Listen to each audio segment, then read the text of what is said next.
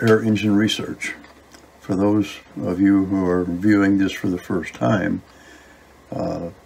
my channel is dedicated to research on compressed air and using that to drive a motor that would be useful for either in a vehicle or, in the case now that I'm working on, it's a assist for a bicycle.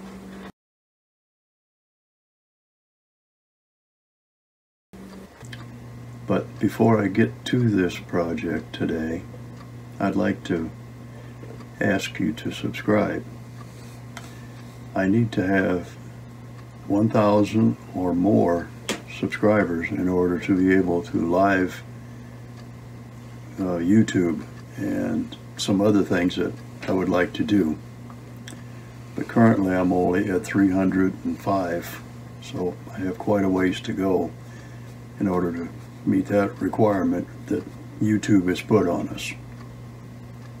For you new subscribers, you will be notified whenever I have any new information.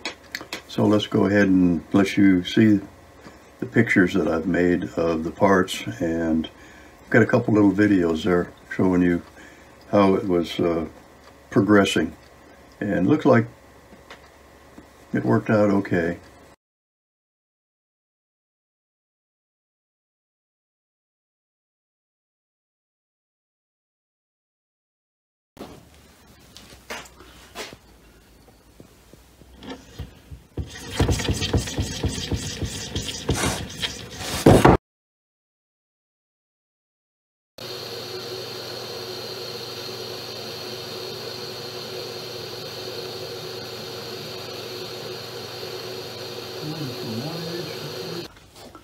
This is kind of the original design. It's in a plywood housing with a wheel in the center.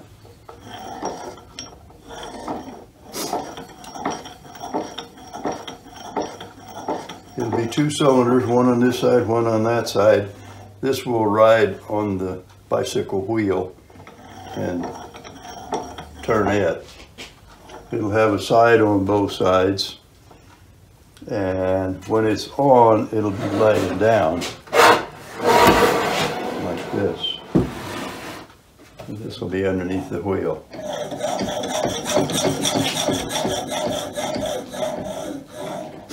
The valves will be one on here and one on there, which I don't have it designed yet totally, but this is the valve. It will ride somewhere over here, and as it goes, it'll push it. Be one on both sides.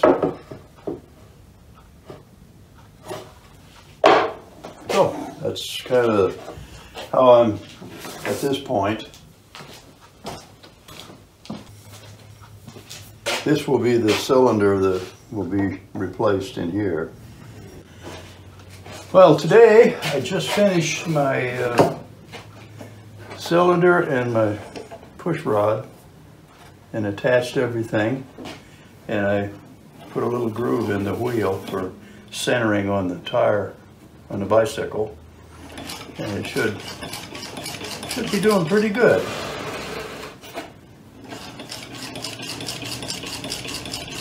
I think so. And it'll be running in this direction because the bicycle tire goes this way, and when this goes this way, that makes the wheel turn this way on the bicycle,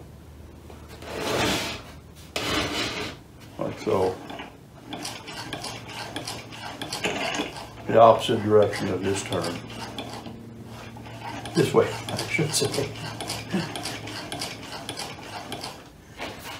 But looks like it's pretty good. Now I have to make the valve assembly that's going to set on the plate here, and there'll be a valve on each side so that as the thing goes back and forth, it pushes the valve. So got that, the valve over here, be about down here I think. There'll be a T put on here, with a hose going to the valve from both sides. Depending on whether it's an intake, it'll have two hoses on it, and this valve will have one. So this will go to one, this will go to the other. So that's where I'm at right at the moment. I have the metal parts that I'm going to use for the mount and for the mounting the valves to the support plate too. That'll be out of 1-inch, 1/8 thick metal on the bottom, and then the two plates will be on 2 inches, so I can have a bolt on both sides of the valve. So that should be about where it's at. I don't know if I'll eventually need to put a spacer in here to get that out a little further or not. We'll have to wait and see on that. But I've got room to move this out another 3/4 of an inch almost, if I need to. I'm having a problem with the timing. For some reason, it will run okay with one cylinder, but when I run both of them, it has a resistance. It just, something is not right. But I haven't so far figured out what's wrong.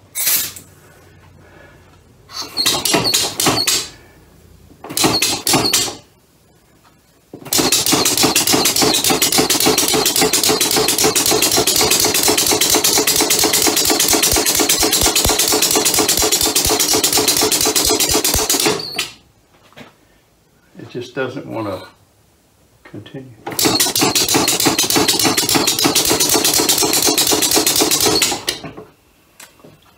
It's not going right. I don't know. Maybe I'll get it figured out eventually. Well, after many hours of trying to figure out why that thing was not working, this cylinder was always lobing. And this one was working fine. By itself fine, this one by itself wouldn't work, and I could make it work with both of them, but just not well. So I finally took it all apart, started all back over with all this, and discovered that there was a leather washer inside the cylinder that got up into the intake hole on the cylinder, and when the piston would come to the top, it would block the hole. So that was why it wouldn't work. Now it works pretty well.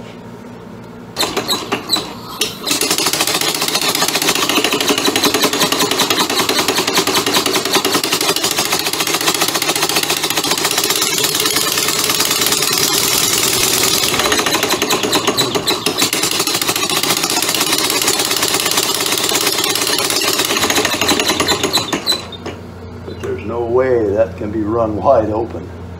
That'd be way too fast, because it only takes three and a half turns of this wheel for the bicycle one time, and that's too fast. Not for me. But anyway, now it does work, and I can go ahead and do some more stuff, make the framework and stuff better, and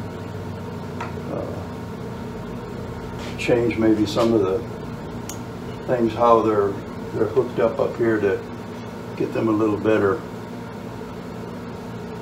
I might even raise them up a little higher to get them up closer to the top, so that there's not as much movement on the cylinder to the valve, and it would also be less resistance from the plunger on the valve the higher up it goes, so long as it still gives enough travel to open and close, which I think it will. But anyway, I'm happy with it now. It won't start by itself unless it happens to be in a certain position, but it looks like it always wants to go to where one of them is facing down. So in that case,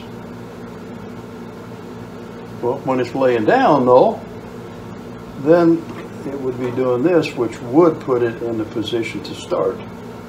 But on the bicycle, you just pedal it, that'll roll the wheel, and then it'll start. As long as it's started once, then it'll keep going.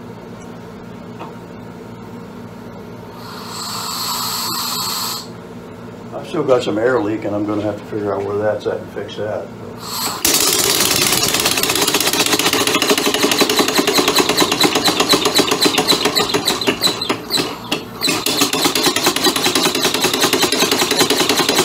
That right there would be about the same as it has to go to be a good bicycle speed.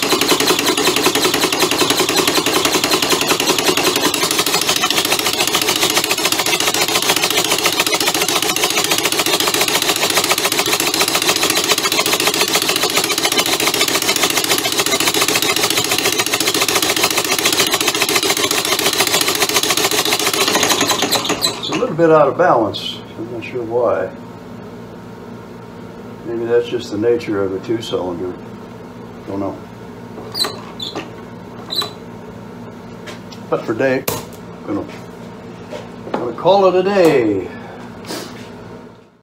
So that's going to be the video for today.